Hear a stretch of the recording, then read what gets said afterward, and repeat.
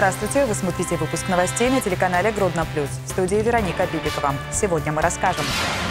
Одна базовая за здание – это много или мало? Какова сегодня судьба строений Гродно, проданных за одну базовую величину?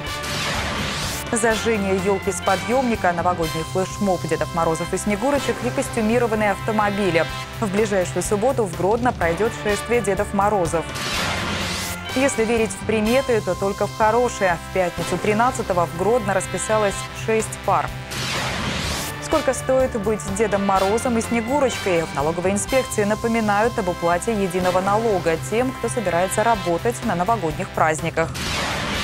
В Гродно теперь проводят футировку дымовых каналов. Что это такое и кому может понадобиться эта процедура? От идеи до бизнеса. Битва студенческих стартап-проектов состоялась в Гродно. В итальянском городке Муссамелия любой желающий может стать собственником дома за 1 евро. И это не шутка и не розыгрыш. Так местные власти стараются ввести в хозяйственный оборот пустующие здания и создать новые рабочие места. Однако существуют определенные условия. Работы должны производить местные строители на местных материалах. Да и к внешнему виду зданий много требований. Но, несмотря на это, нашлось немало желающих стать собственниками жилья в Италии. В Гродно существуют похожие возможности, правда, для предпринимателей. Как купить здание за одну базовую величину и что с ним потом делать, узнавала наша съемочная группа. К центру Гродно приковано много внимания. В свете развития системы безвизового въезда к жемчужинам архитектуры, которые здесь располагаются, отношение особенно трепетное. Как и к тому, что их окружает. Когда здание в историческом центре переходит в собственность какого-либо предпринимателя или компании, он обязуется его внешний вид оставить соответствующим историческим источникам. Как правило, такие здания уходят с молотка за довольно серьезные деньги. Однако есть и такие, за которые покупатель заплатил одну базовую, то есть по состоянию на 1 декабря не больше 25,5 рублей. Поспешим успокоить скептически настроенных горожан. Это вовсе не значит, что городские власти раздают казенное имущество за даром. Прежде чем стать таким обесцененным, здание проходит долгий путь невостребованности. Когда мы хотим вовлечь какое-то здание в хозяйственный оборот путем продажи с аукционных торгов, как правило, производится рыночная оценка, которую выполняет специализированная организация. То есть это первоначальная стартовая стоимость объекта. Далее проводятся аукционы. Если аукционы признаются несостоявшимися, есть такая практика, распространенная в Гродненском горисполкоме, снижение цены. Как правило, сначала мы снижаем цену на 20%, потом на 50%, потом на 80%. И дальше, если объект остается невостребованным на аукционных торгах, тогда принимается решение о продаже объекта за одну базовую величину. Практика эта существует с 2016 года. За это время подобные сделки были проведены всего по 5 строениям. Строение по улице Урицкого, 5, бывшая площади кожевенного завода по переулку Победы, бассейн Лазурный и 2 старые казармы по улице Пролетарской. Последние, к слову, уже частично готовы к вводу в эксплуатацию. И хотя порядка 3000 квадратных метров достались предпринимателю за одну базовую величину, сказать, что он приобрел руины, ничего не сказать. Это была очень долгосрочная инвестиция. Вид был действительно удручающий. Это разваливающиеся старые казармы. Очень много пришлось потрудиться. Почему именно в таком виде решили сделать? Ну, это, как сказал конструктор самолетов Туполев, красивый самолет только может хорошо летать. Также и здесь. Это были долгие проектные разработки. Проектировщики постарались, сделали именно в таком виде. Мы пытались это стилизировать все-таки именно под казармы. Обязательства, которые возлагаются на покупателя строения за одну базовую, более чем серьезные. Во-первых, ввести в хозоборот здание он должен не позднее, чем через 3 года после заключения сделки. Во-вторых, если здание является признанной историко-культурной ценностью, как в случае со строением на Урицкого, нужно пройти ряд согласований Министерства культуры. Пренебречь обязательствами будет себе дороже. Буквально. Обязательными условиями аукциона и договора купли-продажи является вовлечение объекта в хозяйственный оборот, как правило, в 3-летний срок, создание на этом объекте рабочих мест и осуществление предпринимательской деятельности в срок не менее 3-5 лет. Это обязательные условия.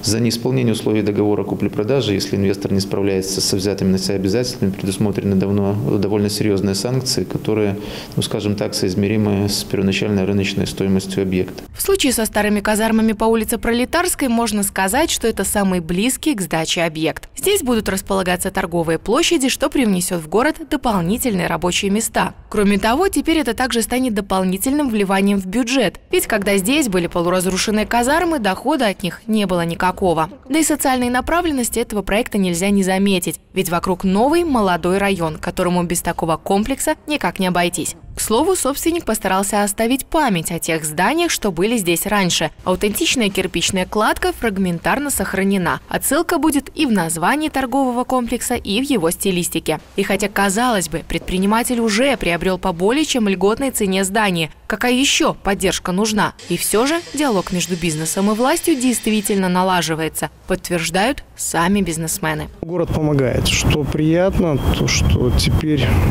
на своем опыте я вижу, что слышит руководство, слышат какие-то исполнители на местах. Можно спокойно зайти в кабинет, можно спокойно разговаривать. Предприниматели начали слышать. Это важно, это важно, это видно.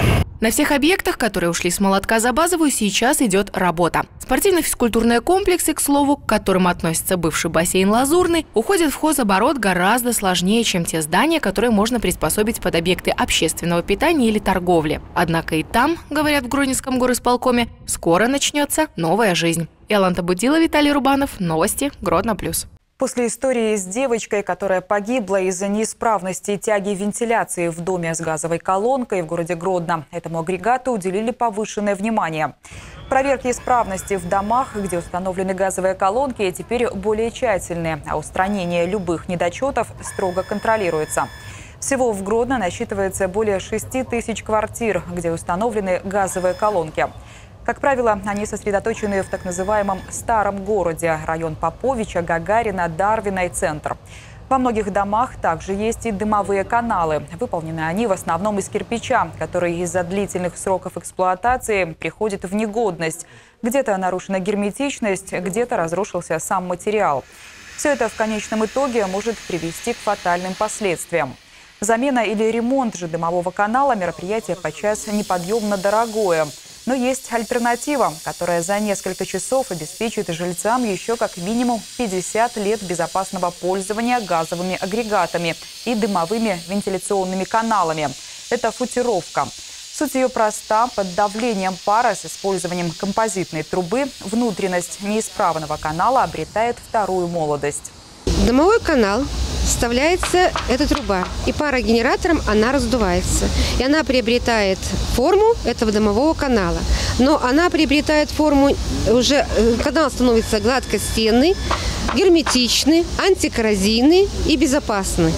К слову, для того, чтобы привести в порядок таким способом дымовой канал в своем доме, собственник жилья, как планируется, не понесет никаких трат. Все возьмет на себя коммунальное хозяйство. А желающим провести футировку своих дымовых каналов нужно соответствующим заявлением обратиться в свой ЖЭС. Битва стартапов состоялась в технопарке Гродненского государственного университета имени Янки Купалы. Там прошел финал 3-го открытого конкурса студенческих проектов «Инностарт». Всего купаловцами было подано более 50 заявок. Самыми активными оказались студенты факультетов экономики и управления, искусств и дизайна, биологии и экологии, а также юридического факультета.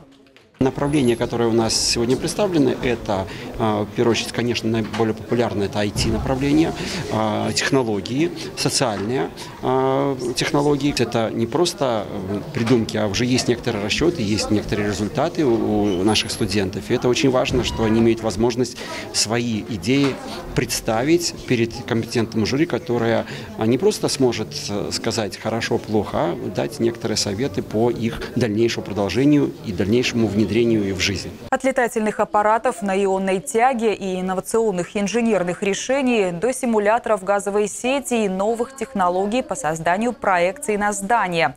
Стартапы касались разных сфер жизни. Несколько месяцев студенты участвовали в тренингах, семинарах и мастер-классах, учились составлять бизнес-план и делать грамотную презентацию своей идеи потенциальному инвестору. Я представляю проект Называется он Iron Plan. Он представляет собой ионолет, а именно бесшумный летательный аппарат, работающий за счет силы тяги ионного ветра. Инновация в том, что данные аппараты не используют механических частей. Он бесшумный, он долговечный. Победители и призеры конкурса получат сертификаты, возможность пользоваться услугами научно-технологического парка и опробировать идеи на практике. Напомним, Куполовский университет выбран в Беларуси одним из пилотных проектов, где реализуется модель «Университет 3.0», что значит образование и наука неотделимы от бизнеса. В пятницу 13-го в Гродно расписалось 6 пар.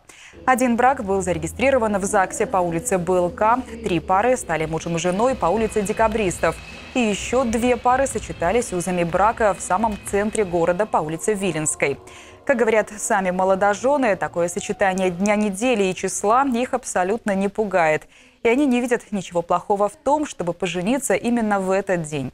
Люди осознанно выбрали пятницу 13. Это была не предварительная запись. Заявления поданы как раз-таки порядка 2 недель назад. Но об этой дате, конечно же, тоже были такие небольшие шуточки. Но так или иначе, проверим с течением времени, насколько удачный оказался выбор у сегодняшних молодоженов.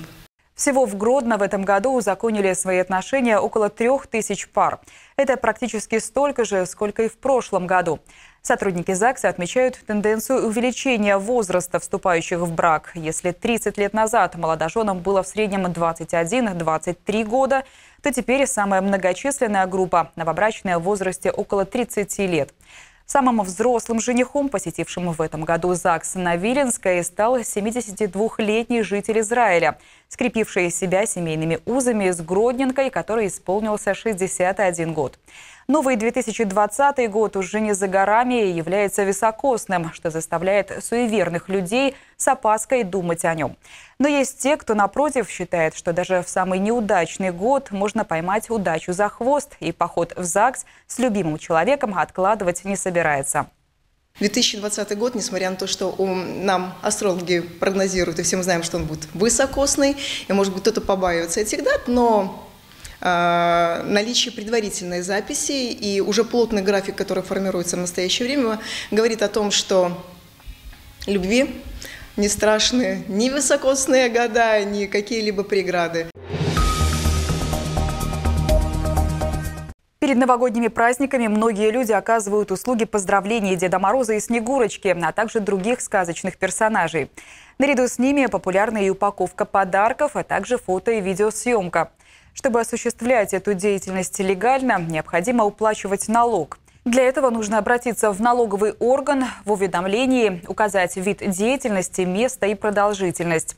Исходя из этого, будет рассчитана ставка единого налога. Уже более 250 человек в Гродненской области зарегистрировали свое дело на время новогодних праздников. Если оказывать услуги поздравления Деда Мороза, Снегурочки или других, как говорится, сказочных персонажей, вот той же Бабы Яги, ставка налога в городе Гродно составляет 104 рубля.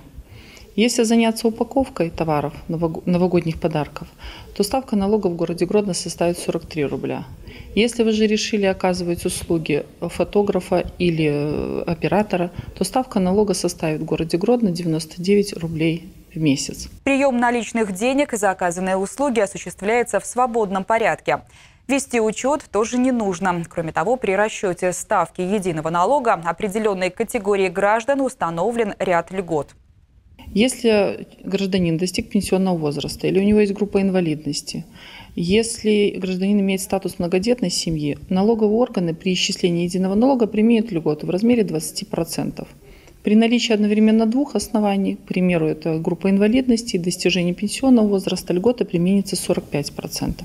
Если налоговая инспекция узнает о незаконном оказании этих услуг, то на первый раз нарушителю придется оплатить штраф в размере 1 ставки единого налога. Повторно сумма увеличится 5-кратно. Стоит отметить, что гродненцы добросовестно относятся к возможности заработка в предновогодний период. И в прошлом году незарегистрированных Дедов Морозов, Снегурочек, упаковщиков подарков, фотографов и операторов не было выявлено. Гродно полным ходом готовится к празднованию самых теплых и любимых всеми новогодних праздников. Иллюминация уже появилась практически везде. Осталось только дождаться, когда ее включат и город засияет разноцветными огнями. В субботу, 14 декабря, Гродно будет официально готов к Новому году. Традиционное шествие Дедов Морозов и Снегурочек пройдет от площади Советской. Прежде чем сказочные герои отправятся в путешествие по главным улицам города, участников и гостей программы ждет ответственное и яркое задание – зажечь новогоднюю елку. В 17:00 на площади Советской мы предлагаем поучаствовать в красивом эпизоде зажжения новогодних огней на нашей елочке. И используем нетрадиционный элемент зажжения на специальном подъемнике. Символ Нового года включит волшебные огни на новогодней красавице. На улице Дзержинского Деды Морозы и Снегурочки станцуют новогодний флеш-моб. От площади Советской колонна отправится через центр города в сторону площади Ленина. Праздник обещает быть масштабным и шумным. Как правило, на это время улицы Гродно становятся центром детского и взрослого веселья. Здесь начинается Новый год.